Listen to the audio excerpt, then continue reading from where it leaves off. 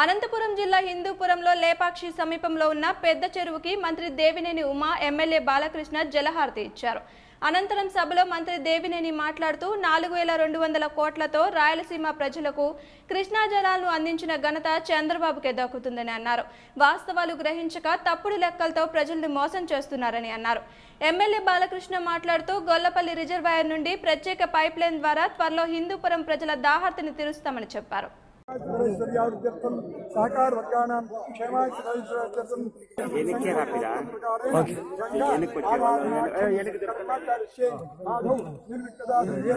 महागणपति प्रार्थये महाकाय सूर्यकोटिसंभ्रमान् निर्विघ्नं कुरु मे देव सर्वकार्येषु गंगे धर्मयेषु कावेरी कलिहिं कुरु गंगा गोदावरी चैव सर्वनदी देवता महाराष्ट्र पूजा बालकृष्ण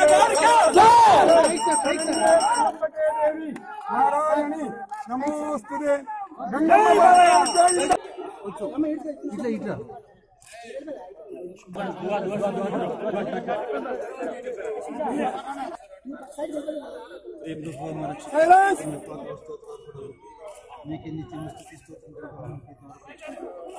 जलराशि की संबंधिंచిన ఎమ్మెల్యే బలకృష్ణ గారు ప్రారంభించగా వారి ఆధిపత్యంలో ప్రజలకు ఎంతో మేలు కలగాలి మాత్రంటే 306 ఎకరాలు ఉన్నాయి.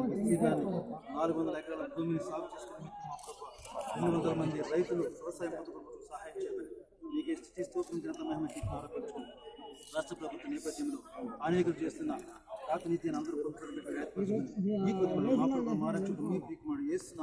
బాగు కోసం ఈ రాయలసీమలో మారుమూల ప్రాంతాలను బాగు చేయడం కోసం సస్యశ్యామలం చేయడం కోసం నిరంతరం రాత్రింబవళ్ళు కష్టపడుతున్న దేవినేని ఉమామహేశ్వర గారు.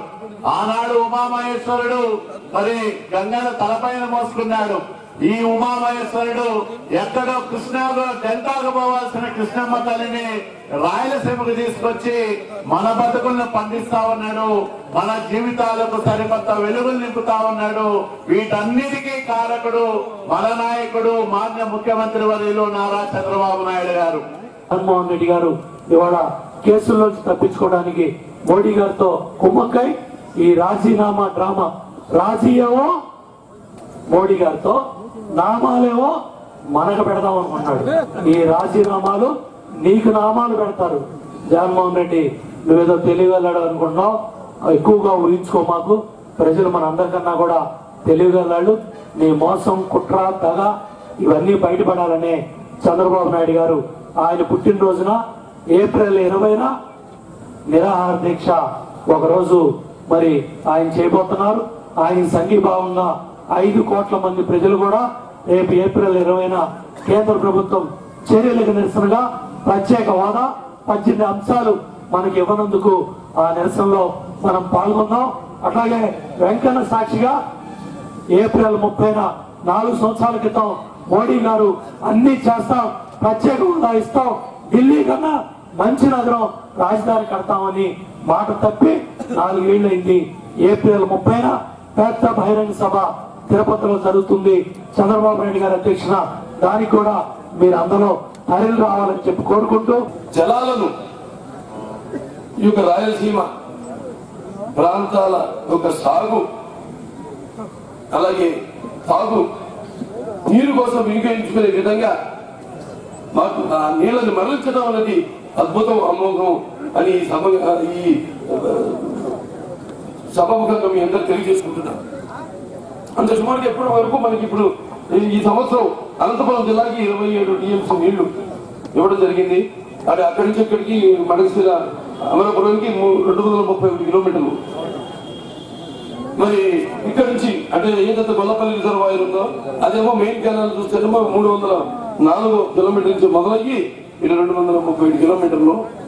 అక్కడ మన చెరువులు మనం ఈ రోజు కొరవకుంట అలాగే వాళ్ళ లేపాక్షి పెద్ద చెరువుకి నీళ్లు ఇవ్వడం జరిగింది. తర్వాత మళ్ళీ 2 రోజుల్లో ఇటు గుంటూరు కూడా నీళ్లు ఇవ్వడం జరుగుతుంది.